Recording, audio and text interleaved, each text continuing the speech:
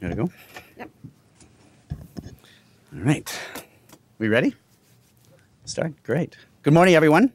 Thanks very much for joining us for this press conference. We are here, MP Judy Sgro and I are here to address the issue of RCMP harassment, the culture of harassment in the RCMP. We're here specifically at this time for a couple of reasons. One is to establish very clearly that we are very, very supportive of the RCMP, and to make the point that the RCMP is an icon of Canadian values where men and women should feel safe to work, and many of them we understand and we know simply do not. We're here specifically also in response to the presentation at the Senate Committee, Defense Committee last week by Commissioner Paulson. It was very clear from that presentation, the nature of his presentation, where he singled out a number of subordinates, criticized them in a very, very public forum, that the kind of leadership you need to fix deep cultural problems in the RCMP simply wasn't evident in the kind of presentation that Commissioner Paulson made. It was a very stark contrast in the committee last week, where we had two retired generals, General Jeffries and General Leslie, who had been instrumental in fixing similar problems, deep cultural problems in the military. And they made this point very powerfully, said it is all about leadership from the top. It's all about leadership all the time. And what we were left with was the distinct impression that the kind of leadership you need to fix the problems in the RCMP, the cultural problem, just wasn't evident in the presentation made by Mr. Commissioner Paulson. And a final point that we'd like to make is that we've made some progress. We're going to have a reasonably good study, I think, and report from the Senate Committee. There's been some work on the House of Commons side on this issue. But there has not been a concerted, proper effort to hear from victims, from the injured in the RCMP harassment cases. And this is because the Conservative side has refused to allow us to call these victims. We think victims need to be heard from. We need to validate their concerns. We need to learn from them. We need to be able to learn from them to assess the intensity and the breadth of the problem. And so we have launched and will continue to undertake roundtables across the country, ultimately a national Ottawa summit on the issue, to hear from victims and to hear as much other input as we can possibly get to force the RCMP into fixing this problem. Thank you, Senator Mitchell. As Senator Mitchell indicated, the RCMP is the national force for our country, and one that all of us, I suspect all of us, there's not a Canadian around that isn't immensely proud of the symbol of the RCMP. What has happened is there's been very, very serious issues there that have been raised here in the House. We have been holding roundtables and listening to many people across the country, and are going to continue to do that. Very serious issues. And Commissioner Paulson's comments last week were nothing short of bullying and intimidation. Exactly what we're hearing from many members, men and women, about the exploitation and harassment in the RCMP. I think he was guilty of the exact same thing. So if you've got the leader up there bullying people who have issues and lawsuits before the government of Canada, and he's treating people that way, what kind of a message did that send to other men and women in the force? Is make sure you don't come forward, because you're nothing short of getting publicly smeared by Commissioner Paulson. And to suggest that maybe they have an ability, they don't have the ability to move forward, and that's why they're launching complaints. I can only say that we've been listening to the men and women, and we know what those complaints are and how seriously they are felt, and the amount of people that are off, unable to work because of those harassment complaints, and the kind of intimidation that is quite significant in the force. So to suggest that they don't have the ambition to move forward and realize their dreams in the RCMP is a real slap in the face to the many men and women. It's a re-victimization of many of them, and dismissive and derogatory. Nothing short of that. And I believe the people who have spent years getting training and being in the RCMP deserve better. So we're going to continue to hold roundtables over the summer, and we're going to be looking for solutions to these issues. We're going to hold a summit in the fall with some experts, some from military and others that have seen serious issues like that and been able to turn the culture around. Clearly, Commissioner Paulson is not showing the leadership that's necessary to move the force forward. the men and women that have called us since last week's presentation at the Senate committee, any confidence that Commissioner Paulson had from the rank and file clearly appears to have disappeared. So that creates another huge issue, is how do you move the RCMP forward and deal with serious issues if you don't have the confidence of the rank and file? And from the comments that I have heard, he clearly doesn't. So we're going to continue to move forward. Liberals believe in the RCMP as a national institution.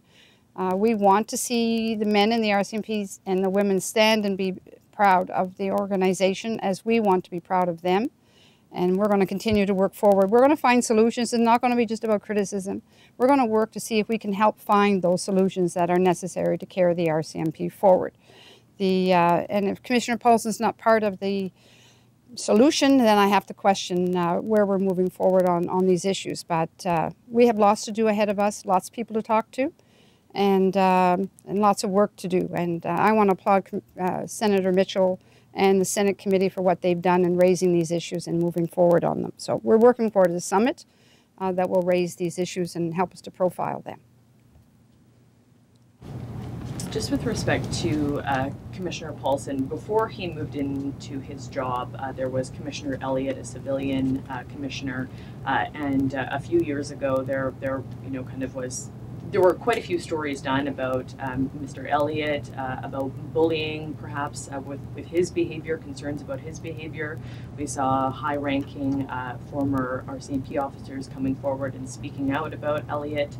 And there kind of was the suggestion that maybe if they got one of their guys, someone from inside the force, that maybe things would be a bit different. Just kind of looking back on the last few years and the history, do you think that hopes were high when Paulson came in, and maybe, is there disappointment there? Well, if I can say that Commissioner Paulson came before the committee, and I had raised to him many of these issues of sexual harassment.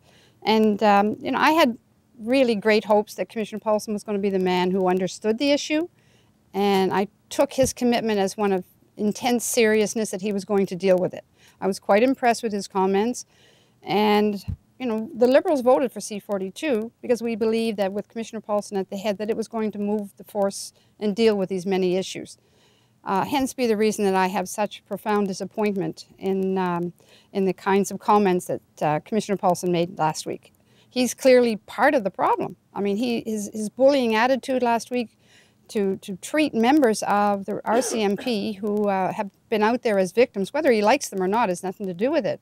He's the equivalent of a deputy minister. He had to show some respect for people who are feeling very harassed and intimidated. Instead, what he did is he re-victimized those people all over again and intimidated many other people who were prepared to come forward, who are absolutely terrified of losing their jobs. So it's a profound disappointment from my perspective. I'm sure Senator Mitchell would want to add something to that. I could add a bit.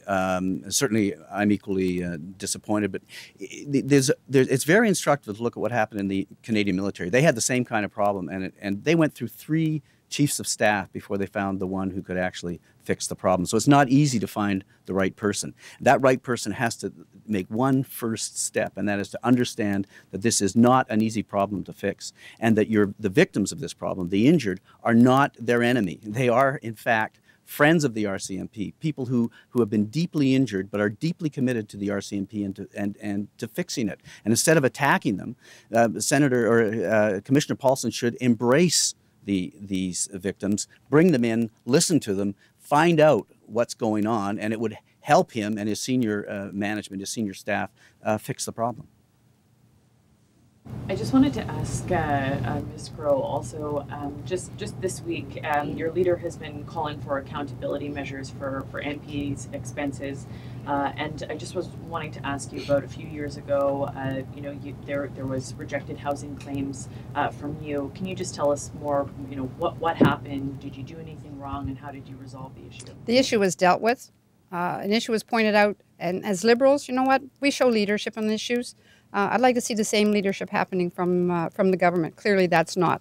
And so I have no issue with you asking the question. An issue was raised, pointed out. I immediately dealt with the issue. And I would ask for the Prime Minister and his folks to do the same thing. Thank you very much. Thanks a lot.